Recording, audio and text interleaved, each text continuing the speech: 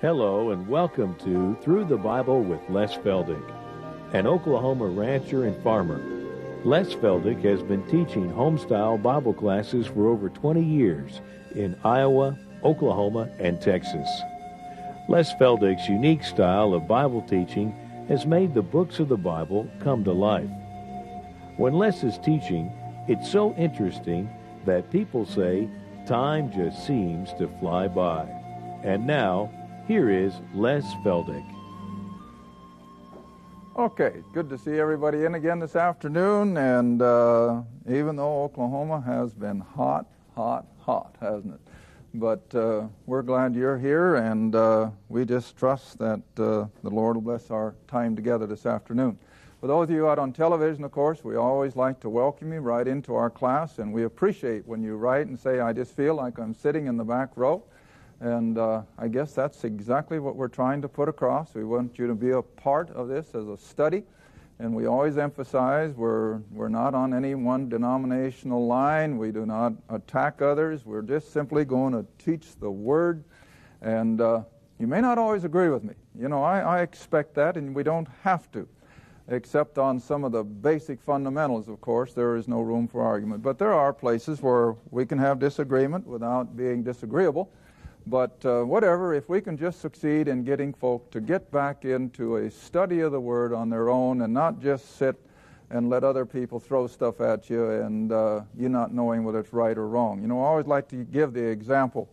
How true it is, I don't know, but I once read one time that when young folks go in and begin their work with the U.S. Treasury Department in view of going against counterfeit money, for the first 6 months of their employment, they do nothing but study legitimate American bills. Well, the idea is that if you know what the legitimate looks like, a counterfeit will just pop right up in front of you. Well, now I use that as the same way with the Word of God. If folk would just know what the Bible says and know it forwards and backwards, then when this counterfeit stuff comes along, you'll see it right away. And so that's really my main purpose. All right, I guess always have to let the folks know we have new listeners every day, that we do have all the past programs are available on video, audio, and the little printed page, as they'll usually show it on the screen. But anyway, those things are available. If you're interested, there they are. If you're interested in any of this material, which is just simply word for word from the programs, you call us or write to us and we'll get them to you. Okay. Back to the book, Galatians chapter 4, and we stopped in our last program in verse 14, and so we'll just move right on up to verse 15. Remembering always that the book of Galatians is Paul proving that we're not under the law, we're under grace. And oh, it's so appropriate even for today. And so we're really going to hit it today, that we're not under law, we're under grace. Verse 15, where is then the blessedness you spoke of? For I bear you record that if it had been possible, you would have plucked out your own eyes and have given them to me. Now, what's the man saying? That there was such a bond of affection between these pagan Galatians who had come under Paul's gospel and the transforming power of it, and they loved the man in spite of his physical inadequacies, and he had them. And he said it was in such a degree, and that's why I feel he had an eye problem, they would have given their healthy eyes to replace his sickly ones because they had such a love for him. And as he says to the Thessalonians, now here we go again, honey. We start in Galatians. Turn over to 1 Thessalonians. And I think this is typical of all of Paul's converts, with the exception, of course, of some of the Jewish believers. But whenever he went into a pagan community, remember, it was all steeped in idolatry. But when they heard his gospel message, here is the result. 1 Thessalonians chapter 1, verse 9. 1 Thessalonians chapter 1 and verse 9. And this says it better than I ever could. Y'all with me? For they themselves show of us what manner of entering in we had unto you. In other words, when he came into this strange, pagan, Greek city of Thessalonica, And he said, what entering in we had unto you, and how you turned from idols to the living God. Doesn't that say it all? He came into this strange city with no fanfare, no trumpeting introductions, and he merely began confronting people with the gospel of the grace of God, how that Christ had died for their sin. And they believed it. And they turned, the Scripture says, they turned from their idols to the true and living God. All right, now then back to Galatians. It was the same way. They had entered into such a joy of their salvation, realizing that it was all of grace. And then, as happens all the time today, I see it over and over. Whenever we have a new believer who comes under the power of the gospel, and they've come away from all of this other stuff, and they enter into a salvation by grace, what happens? Oh, they start getting bombarded with all of the pressure to come back. I had a phone call again just this morning where the poor man was just beside himself because he had come out of this false teaching. I won't name the particular organization, but he says, I come out of it, and I've seen the truth of the Word as you teach it, but he says, the pressure, constant, to come back to where he had been before. And listen, this is not new. The Galatians were under the same thing, see? And Paul says, here you were in such a state of blessedness, you had such a love for me, you would have plucked out your own eyes to be replacement for me. And now then he says, verse 16, am I therefore become your enemy? Simply because I'm continuing, now I'm paraphrasing it for emphasis, because I'm continuing to give you the truth. But should I show you what the truth did? Turn again. Come on to the right to Timothy.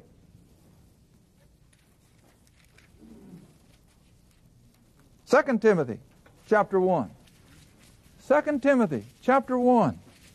Now listen, if you think you get discouraged sometimes and you wonder why you or I or anybody else cannot have the results that we'd like to have, listen, it's always been that way. That's why I don't get discouraged. My land, when you come to the flood out of, I think, 4 or 5 billion people on the world, how many? 8. 8 out of 4 or 5 billion. You get to Jesus at the end of his 3 years of earthly ministry, at least in the area of Jerusalem, how many? 120. 120. Hey, that's next to nothing. And all the way up through Scripture, it's ever been that way. And so here again, look what happened to these converts that Paul had brought out of paganism. Because you want to remember, Galatia was in Asia Minor. Always remember geography when you read Scripture, because geography and history, it all fits together with the overall working of the Holy Spirit. All right, now look what happened in 2 Timothy then, chapter 1. Verse 14 and 15. That good thing, Paul writes to Timothy, which was committed unto thee. In other words, the gospel. Keep by the Holy Spirit which dwelleth in us. Now verse 15 is the one I wanted. This thou knowest. In other words, it wasn't just Paul's idea.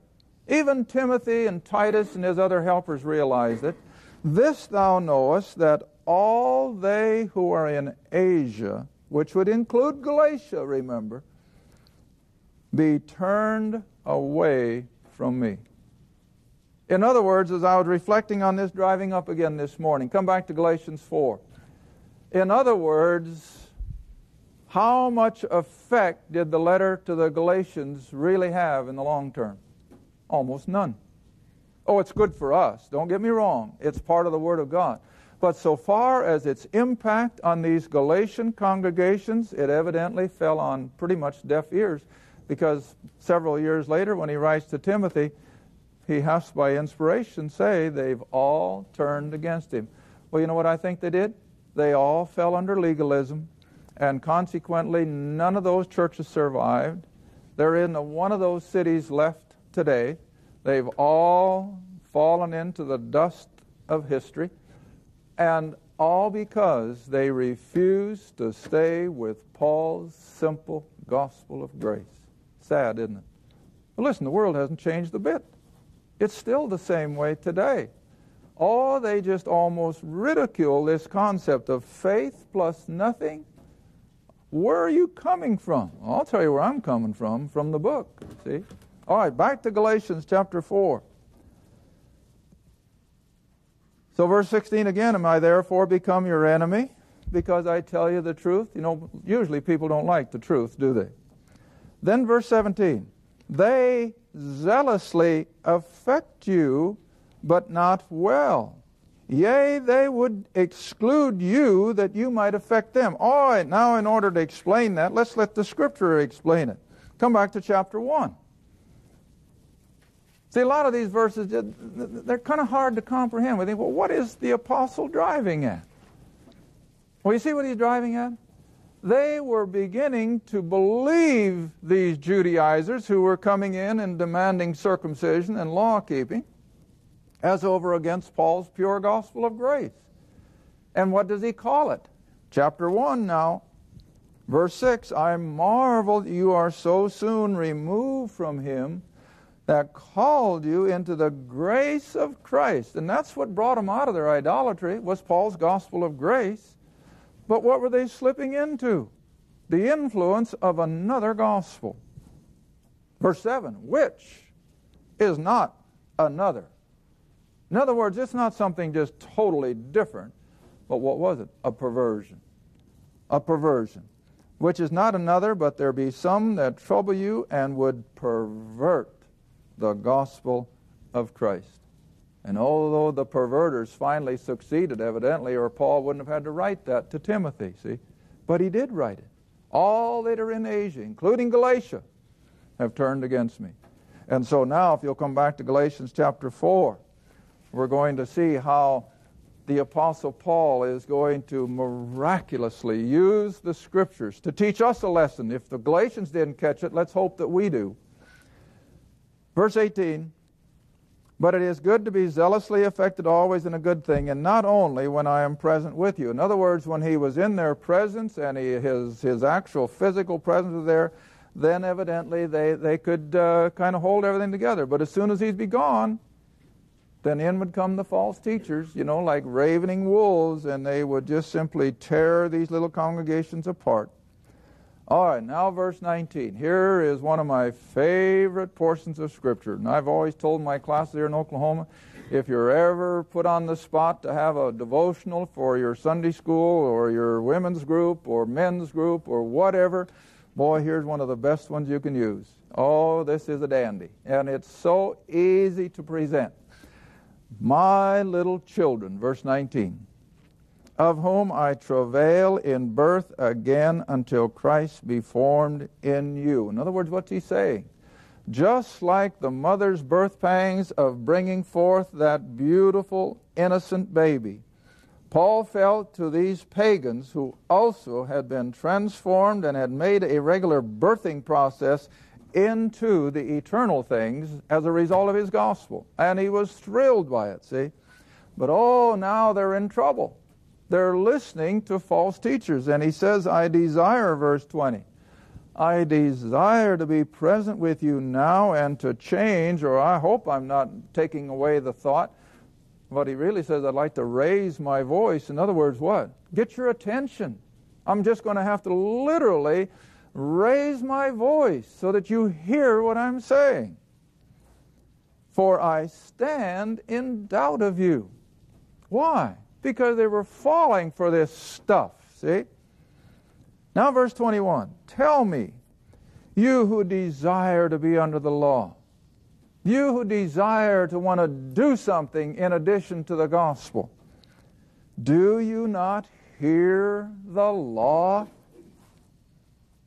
For it is written. Now I've told you over and over, whenever you see Paul use that term, what's he going to tear? Where's he going to take it? Back to the Old Testament.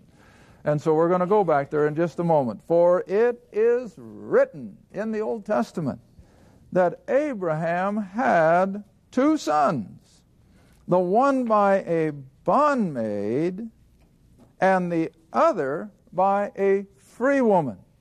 Now, of course, most of you know what he's talking about, but there may be some out there in television that have never heard this before, so for their benefit, we're going to go over it again. And that takes us back, of course, to Genesis.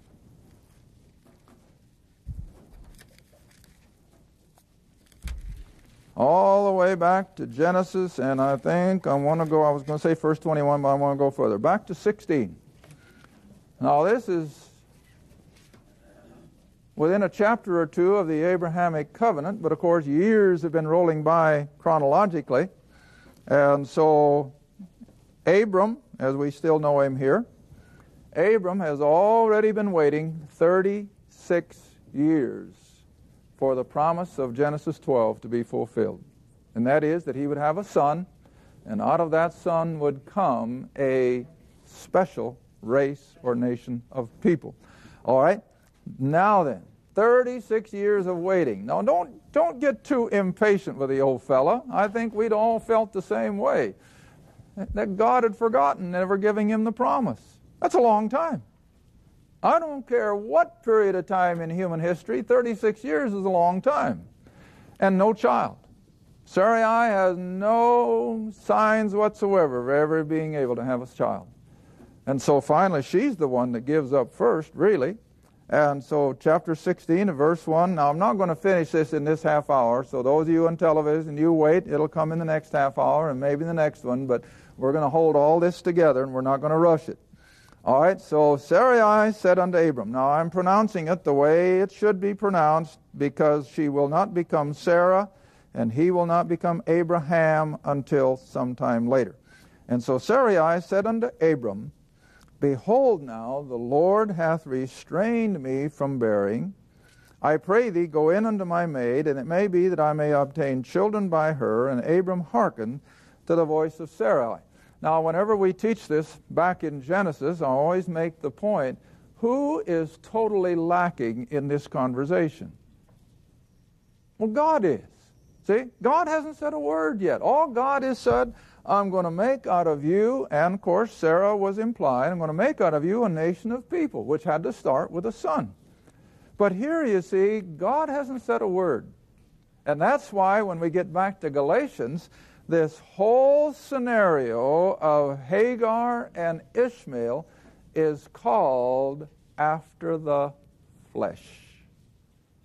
This is after the flesh. Isaac is going to be the son of the promise of God. See the difference? God isn't involved here.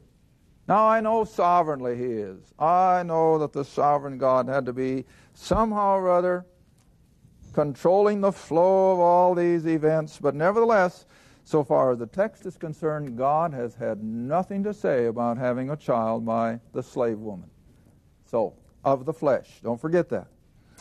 And so Sarai, Abram's wife, took Hagar and made the Egyptian, after Abram had dwelt 10 years in the land of Canaan, and gave her to her husband Abram to be his wife, so that she could have a child by him. And of course she does. Verse 4. And then, verse 5. Now again, I guess we have to understand the female of the species, and we have to understand the customs of the day.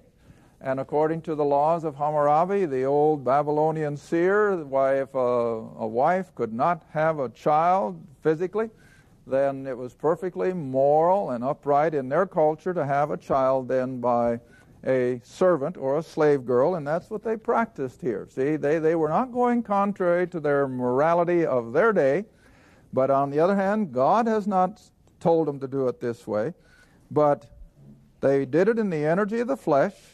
And now, of course, the slave girl is with child, and now look what happens. Verse 5. And Sarai said unto Abram, My wrong be upon thee.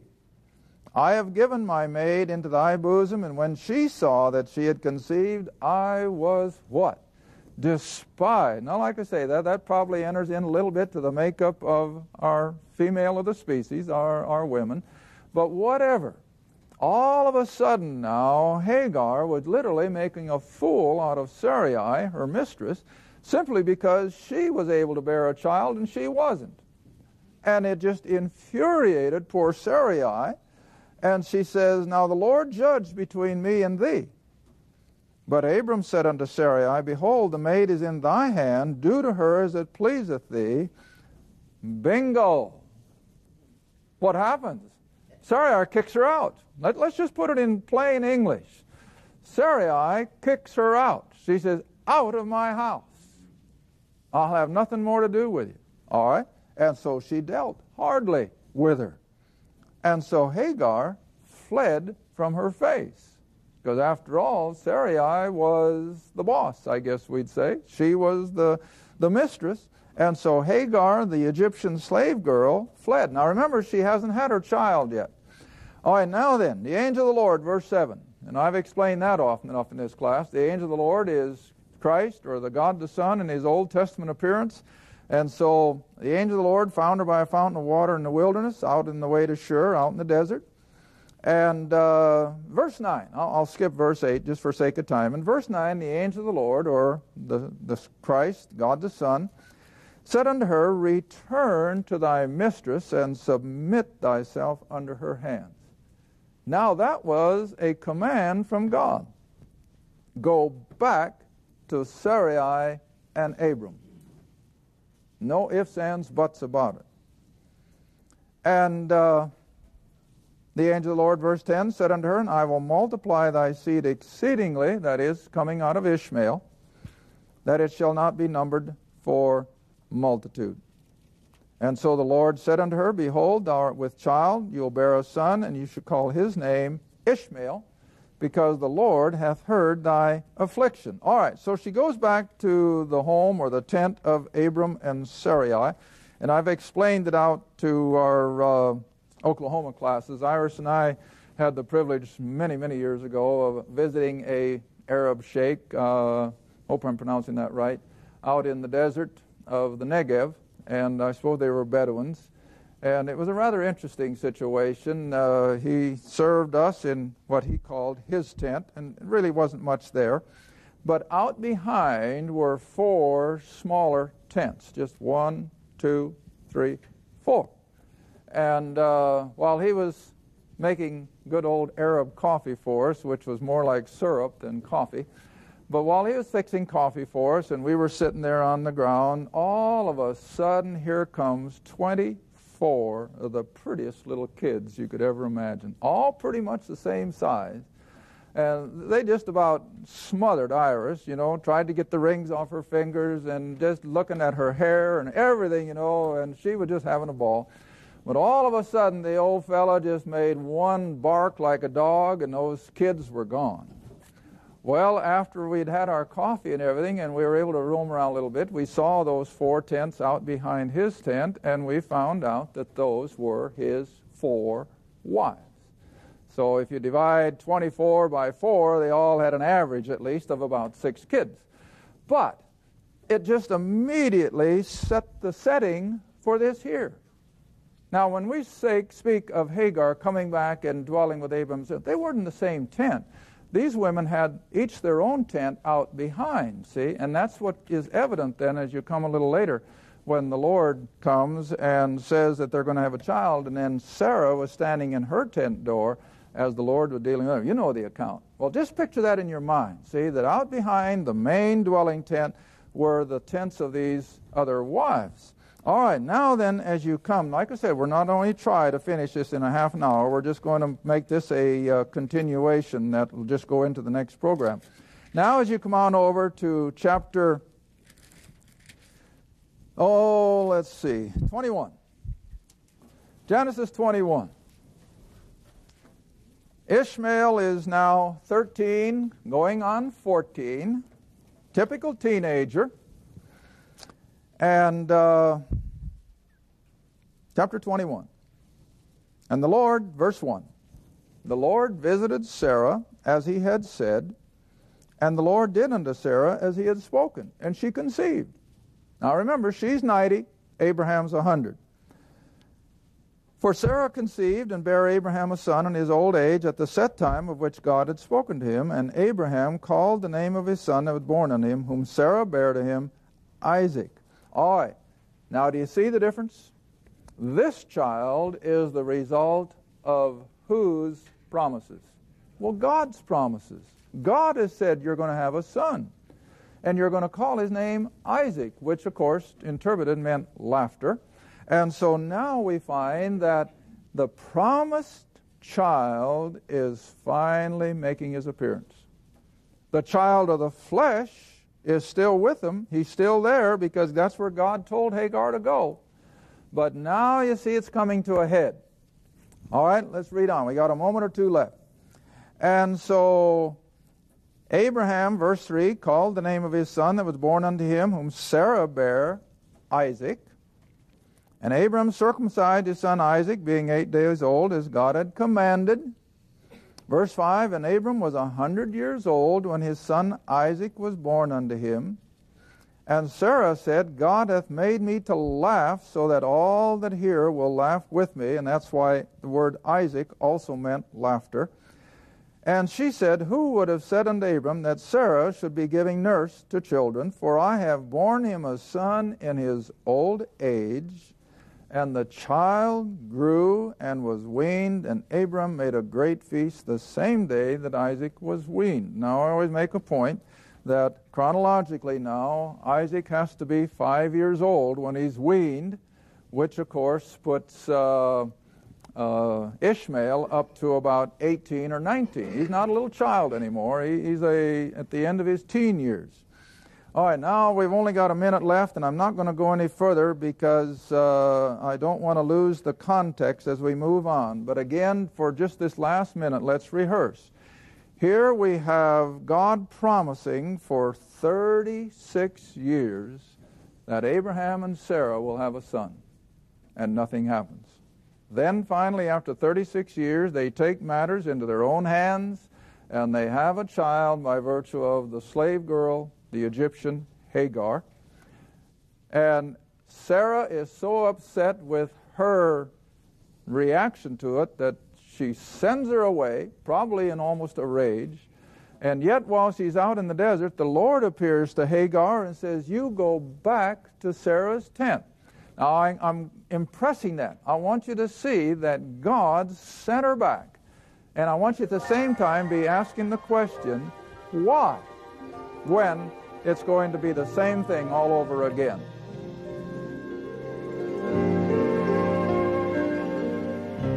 Thank you for watching Through the Bible with Les Feldick, a weekly Bible study.